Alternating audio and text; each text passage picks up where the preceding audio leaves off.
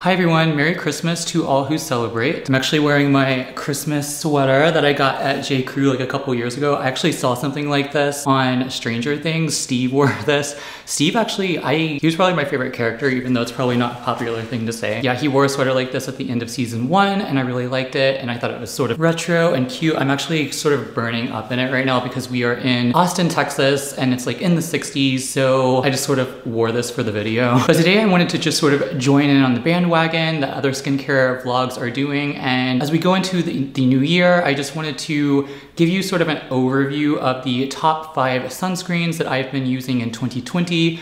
I've been using these religiously throughout all of 2020, and so I highly recommend them, and I'll be using them well into 2021 and beyond, unless, you know, they don't change the formula. These are sunscreens that I've already reviewed on my channel, so I will give you some cards up above that you can click if you want to see more reviews and see sort of how it goes on. I have applications that I have on my channel. But before I get into it, I just want to say thank you for clicking on my video. Thank you for watching. If you don't mind just hitting the like button down below, it really helps my channel grow and expand, and I really appreciate it. And definitely hit that subscribe button as well. If you want to see more skincare vlogs from me in the future, I definitely would love to have you here to join this community. Please definitely subscribe, stick around, hit that notification bell as well so you can be alerted for new and future videos. Okay, so the very first sunscreen that I have been loving in 2020 that I will definitely be using beyond this year is the EltaMD UV Physical Broad Spectrum SPF 41 Lightly Tinted Mineral Only Sunscreen. Now all of these sunscreens that I'm going to be mentioning in this video is a good mix of mineral only combination as well as strictly chemical sunscreens. So there's a pretty good variety for everyone. This is a facial sunscreen. It's marketed as for extra sensitive and post-procedural skin. So if you had any sort of laser done, or if you have acne or any sort of, you know, maybe rosacea or any sort of skin condition that makes it sensitive, this is definitely a good sunscreen to use. It has iron oxides in it, which I really like because iron oxides can potentially protect from blue light. Blue light is just part of the visible light spectrum that we get from not only the sun, but also our devices, our overhead fluorescent light. This blue light can drive hyperpigmentation, especially in darker skin types. So if you have a darker skin type, it really behooves you to try a tinted mineral sunscreen. It really helps provide that blocking potential. There's some evidence to suggest that blue light to a certain extent can induce or contribute to the visible signs of aging, but really it is the UVA that drives the aging process. So the zinc oxide in here, the titanium dioxide is going to create a physical barrier to protect your skin from the sun. One thing it also has in here is alpha lipoic acid. Alpha lipoic acid has been shown to combat or reverse in a sense the photo aging, so the visible signs of aging induced from the sun and sun exposure. Having that in a sunscreen I think is really smart. And also in here is quercetin, which is a plant-derived polyphenol, and this has been shown to have anti-inflammatory components or anti-inflammatory properties. So inflammation drives a lot of skin conditions. It drives the visible signs of aging as well. So having this in a topical product like a sunscreen, again, theoretically can not only provide some anti-inflammatory properties to the skin, but can also potentially absorb or help to fight off the UV free radicals produced from UV radiation. So yeah, I really like this. This is a lot more hydrating than something like the Australian Gold tinted sunscreen, which I also reviewed on my channel. That one dries down really matte. I used that in 2020 off and on. I didn't really like it. I think I got that one for Christmas of 2019. It provides good protection, obviously. I mean, it's a good SPF and everything, but it dries down pretty matte. This one is very hydrating. It stays hydrating throughout the day, and it doesn't have any oils in it as well. I don't notice any drying or pilling or anything like that. So I highly recommend this if you're looking for a good tinted sunscreen. If you're a guy, it doesn't really look like you're wearing makeup at all. It just sort of blurs imperfections, and it's great to wear, especially if you're going outside for a long period of time. Definitely try this sunscreen in 2021. Okay, up next is a combination sunscreen that contains zinc oxide as well as octinoxate, which is a chemical filter that filters out UVB. And this is the DRMTLGY Tinted Moisturizer SPF 46 Universal Tint. It also is marketed as anti-aging because it has a lot of different extracts and compounds in it that can supposedly, theoretically, fight the aging process. Now, sunscreen in general is going to be an anti-aging product because it is providing a barrier, absorbing UV radiation. This one in particular is going to have a good combination of zinc oxide and a chemical filter that will block UV as well as absorb UV. So it's going to be anti-aging just inherently by its ability to reduce the visible signs of aging from the sun. UV contributes to about 80 up to 90% of the visible signs of aging. So a sunscreen, again, is going to be anti-aging regardless of what else is in it. But this is a universal tint. A lot of people with different skin tones can use this quite well. I'm actually wearing this sunscreen right now on my face, so you can sort of see that it's not completely dark. It sort of matches my skin tone, like on my hands. It is oil-free, it's broad spectrum, it's a good SPF. I think it's even higher than the EltaMD. Yeah, this one's 46 versus 41. I've been using this off and on too. I sort of go in between these two quite frequently. I did that a lot throughout 2020.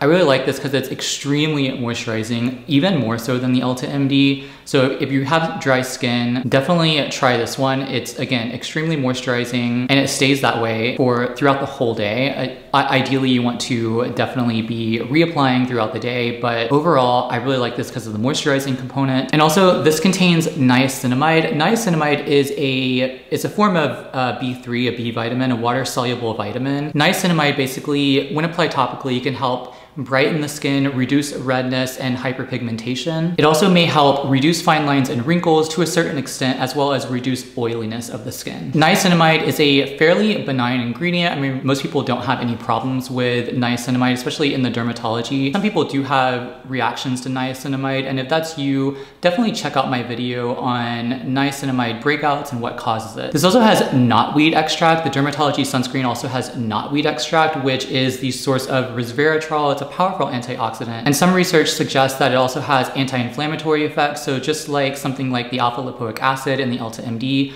as well as the quercetin. Anything that's anti-inflammatory will theoretically help to combat inflammation in the skin. Inflammation drives a lot of skin conditions. It drives the visible signs of aging. Even UV radiation induces inflammation in the skin. So having this in a product can potentially help to combat that inflammation that just occurs even, just normal living. You have inflammation that just occurs in your skin, in your body. So just bringing down the excess inflammation is key. Okay, also in the line of purely mineral-only tinted sunscreens is the CeraVe Hydrating Broad Spectrum SPF 30 Sheer Tint Facial Sunscreen. Now, in my review of this sunscreen, I told you that it was too orange for my skin type, and I probably won't be repurchasing it frequently. I may do it in the summer whenever I want sort of a fake tan or fake glow on my skin, but also having that protection. I still recommend this to, some people can actually get away with the color. It matches their skin tone perfectly. It provides I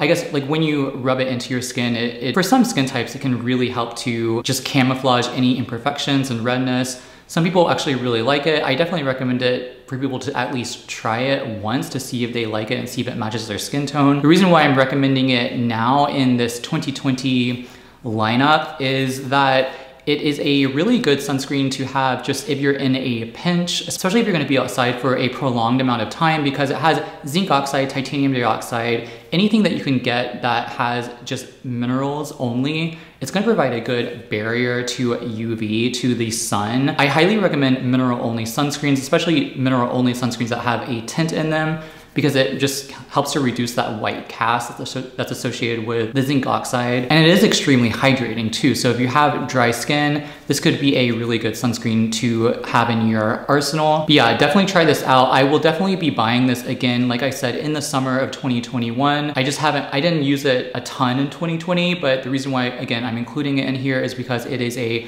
really, really good sunscreen to protect yourself from UV. It also has ceramides in it, ceramide NP, ceramide EOP, and ceramide AP. Ceramides are the main lipid classes in the matrix of the skin, alongside fatty acids and cholesterol. Ceramides are are important for hydration and skin barrier function, and they may also potentially help to prevent transepidermal water loss, so basically the evaporation of water from the skin, helping to just retain moisture in the skin. But as time goes on, your skin's ability to produce ceramides declines, so having the ability to apply a topical agent that has ceramides in it to just sort of replenish your ceramide allotment in your skin, if you will, can be potentially helpful for just improving and maintaining proper moisture balance. Having a moisturized, fully functioning skin barrier can help to just protect it from the outside world, from any irritants that's in our environment, as well as potentially pollution as well. So again, topical application of ceramides may help to just sort of compensate for the lack or loss of ceramides that are in your skin. This also contains niacinamide, so just like the Dermatology sunscreen, it has that B vitamin that can help to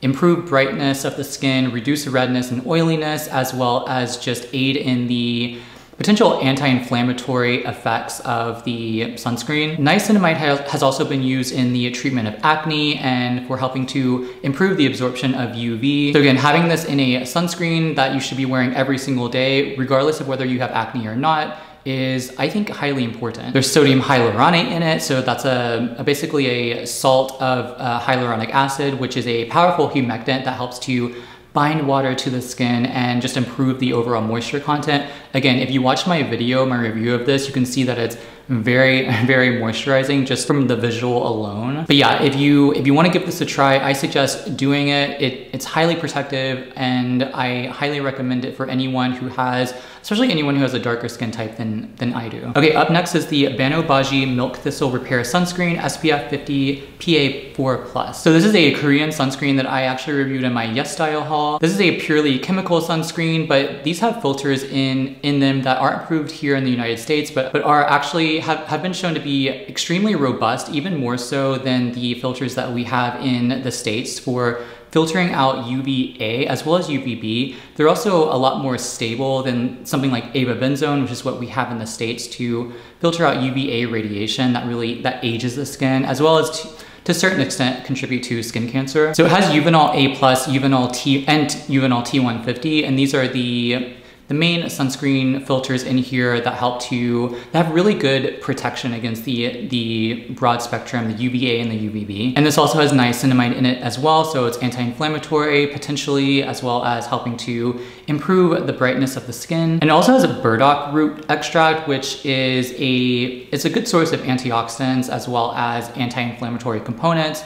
So again, antioxidants may help to reduce the free radical damage that is caused by UV radiation, as well as just everyday exposure to the element. There's some preliminary evidence to suggest that burdock root extract can be helpful for treating acne. If you have acne, definitely see your healthcare provider. You don't want to be treating yourself, but be aware that there is some evidence to suggest that it may be good for acne. Talk to your doctor about that. And it also has milk thistle extract, which is on the label. Milk thistle extract has been shown to absorb UV radiation, so it may potentially help to improve the absorption of UV in addition to the filters that it has in it as well. The sunscreen doesn't leave a cast at all, so it's perfect for people of all skin types. I don't know if you can see that. It's perfect for people of all skin types. It blends in very well. And yeah, I like it. It's a really good moisturizing vehicle. Now, I could only see 2 filters in it, so I'm not sure. I'm hoping that it has the SPF that's on the label. It's like the centella extract controversy that I talked about previously. There were only 2 filters in there. Somebody found that it was only like an SPF of up to 19, which was concerning. I'm going to trust this company until I see evidence otherwise. I'm gonna trust this brand, but if you are going out in the sun and you're gonna be out there for a long time, it's best to probably use a mineral sunscreen, or maybe even a sunscreen with more filters in them. Okay, finally is a Japanese sunscreen. This is the Canmake Mermaid Skin Gel UV SPF 50 PA4+. So this actually has more filters in them. This has Uvenol A+, Uvenol MC80, as well as Tinosorb S. These are really good broad spectrum chemical filters in Japan, in Asia, that can help to really filter out UVA. They're more stable in response to the elements in response to light and oxidation. It also has a little bit of titanium dioxide as well as zinc oxide. So these are minerals that really create a physical barrier. It's kind of down on the list, so I wouldn't rely on it completely as a mineral sunscreen, but again, you're gonna have 5 different filters in here and agents in here that are going to be protective from UV from the sun. There are various flower extracts and plant extracts in here, which may be a good source of antioxidants and anti-inflammatory components, so that could be potentially helpful for the skin. There is a ceramide in here as well, I believe, so you got that going for it. And it's also extremely moisturizing as well. There's no cast. You can see this in my Yes Style haul as well. And it's also extremely moisturizing. There's no cast at all. You can see how it goes on my skin in my Yes Style haul that I published previously. But yeah, I really like this Japanese sunscreen. I think it's probably even more robust in terms of the filtering agents than the Banobagi. I like both of them. I like how moisturizing they are, but definitely check both of these Asian sunscreens out. Okay, well, I think that rounds out the top 5 sunscreens that I've been using in 2020. Were there any sunscreens on this list that you've been using? How do you like them? Were there any sunscreens in 2020 that you've been using that you would recommend to me or to anyone who's watching this video? Let me know down below in the comment section. And again, please hit the like button. Let me know that you like this video. Stick around for future videos. Hit the subscribe button. I'd really love to have you here. And I will see you in the next video. Bye.